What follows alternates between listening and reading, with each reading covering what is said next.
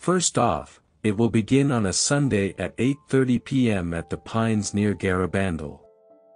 Conchita also disclosed details concerning the specific dates of the incidents. Second, Conchita foretold that the miracles would begin in time for a saint's feast day who was a Eucharistic martyr. Thirdly, it will happen between April 23rd and May 30th, or during either of those months.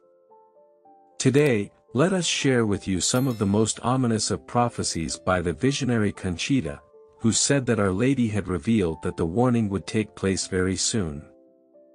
Before we proceed to the core of the message, we recite this short prayer to the Blessed Virgin Mary. O blessed Virgin Mary, Mother of God and our most gentle Queen and Mother, look down in mercy upon England, thy dowry, and upon us all who greatly hope and trust in thee. Pray for us all, dear Mother, that by faith fruitful in good works we may all deserve to see and praise God together with thee in our heavenly home. Amen. Numerous current events on a worldwide scale seem to support Garabandal's predictions that they are going to come true. The prophecies essentially describe a period of suffering for the entire planet during which a warning will be simultaneously given to everyone. Within a year of the warning, a miracle will occur at Garabandal, leaving a glaring sign for all to see. If people continue to reject the Lord after the miracle, the world will go through a horrific chastisement. The messages of Garabandal are extremely rare compared to Medjugorje, although they appear to be manifested by countless occasions and witnesses. The prophetess Conchita González has openly stated the exact moment when some prophecies about the future of the world will begin to come true. One of the most astounding characteristics of the Garabandal apparitions, which took place in Spain at the beginning of the 1960s, is this one. According to her, there are 3 points worth of taking notice, including: first off, it will begin on a Sunday at 8:30 p.m. at the Pines near Garabandal. Conchita also disclosed details concerning the specific dates of the incidents.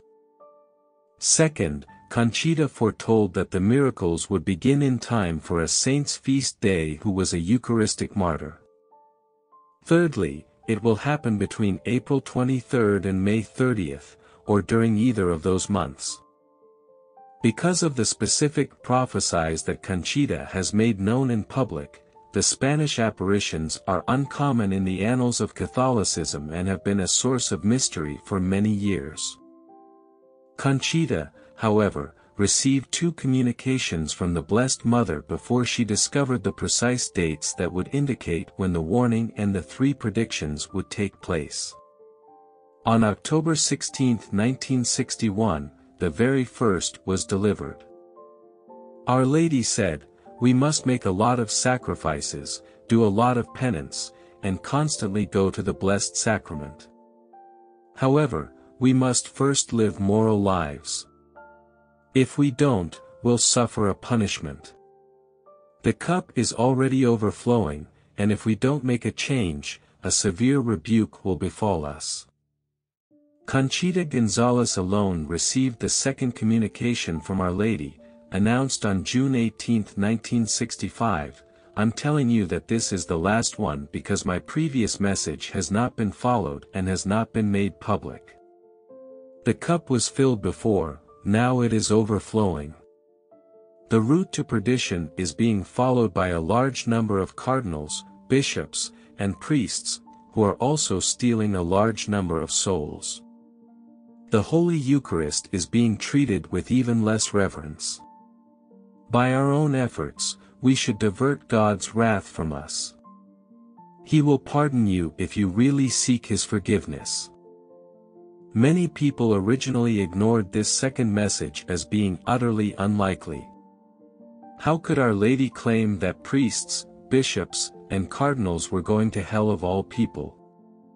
But now that we have the perspective of 60 years ago, we can understand that this message included a prophetic truth that was unthinkable in the 1960s.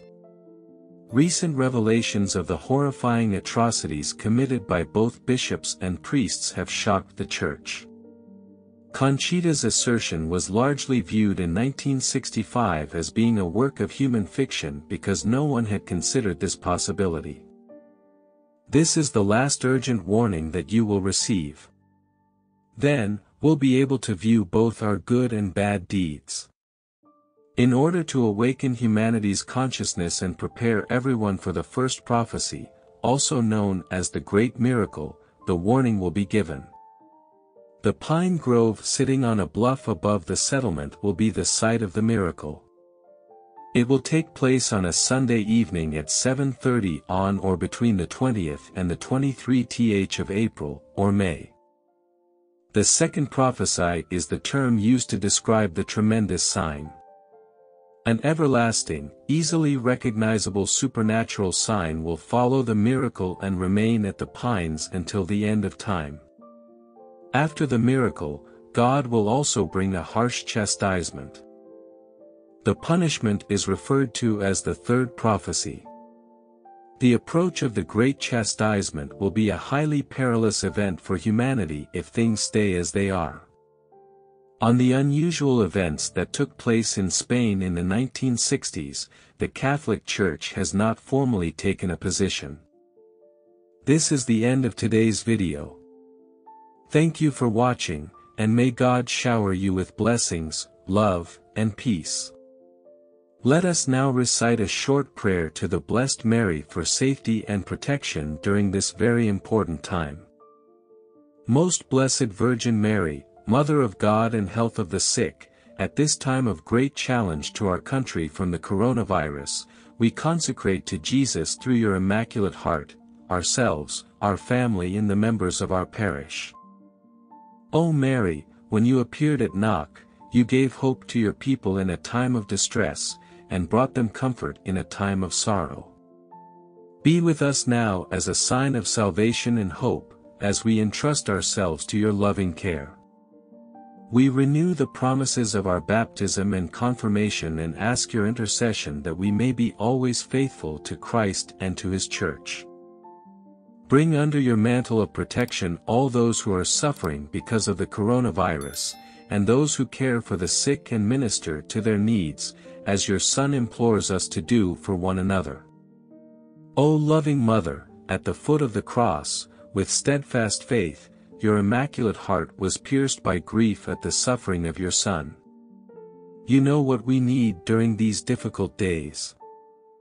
Help us, O Mother of Divine Love, to conform ourselves to the Father's will and to do what Jesus tells us, He who took our sufferings upon Himself, and bore our sorrows to bring us, through the cross, to the joy of the resurrection. O Blessed Mother, our life, our sweetness and our hope, we wish that this consecration be for the glory of God and that it lead us safely to Jesus your Son. Remember, O most gracious Virgin Mary, that never was it known that anyone who fled to your protection, implored your help, or sought your intercession was left unaided. Inspired with this confidence, I fly unto you, O Virgin of Virgins, our Mother. To you do I come, before you I stand, sinful and sorrowful. O Mother of the Word incarnate, despise not my petitions, but in your mercy, hear and answer me. Amen.